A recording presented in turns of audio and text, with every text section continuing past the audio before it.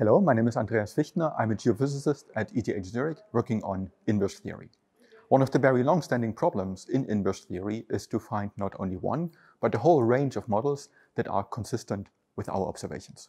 For example, having not just one, but many models of the Earth that explain the arrival times of seismic waves would provide us very important information on how accurately we actually know the internal structure of our planet.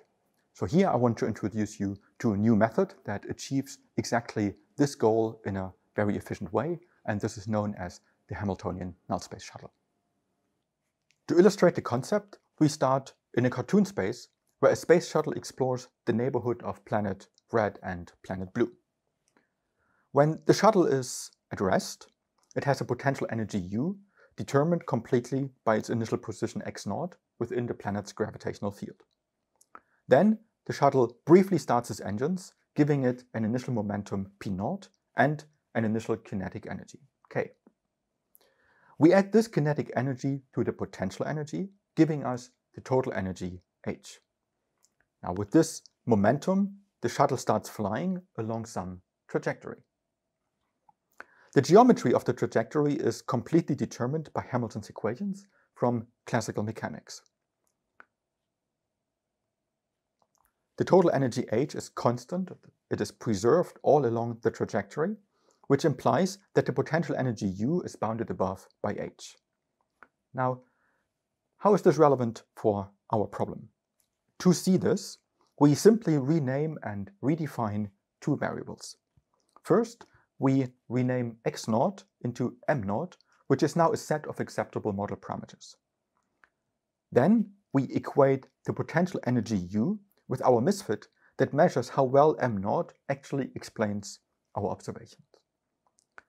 Then the shuttle again flies along some trajectory corresponding to artificially time-dependent models m of t. Again, the total energy h is constant, meaning that the misfit all along the trajectory is bounded above by h, the value of which we are free to determine via our choice of an initial momentum p0. Now, in summary, this means that every model m of t along the trajectory is acceptable, meaning that it is located within the null space of our inverse problem. Now we translate this by analogy to an example application, which is a travel time tomography. In this tomography, sources at the bottom emit waves recorded by receivers at the surface after some travel time. On the basis of those travel times, this distribution of wave speed can be reconstructed. We then let the null space shuttle take off. As time progresses, it travels along a Hamiltonian trajectory, thereby producing many alternative models that also explain the travel time observations to within their uncertainties. This means that all of the tomographic models in the movie are equally plausible. There are many variations of this theme, largely depending on our subjective choice of the mass matrix and the initial momentum.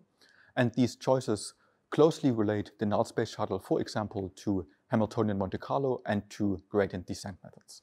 They also enable quantitative hypothesis testing as well as a preferential exploration of, for example, smoother or rougher alternative models. If you're interested in more technical details, please have a look at this open access article.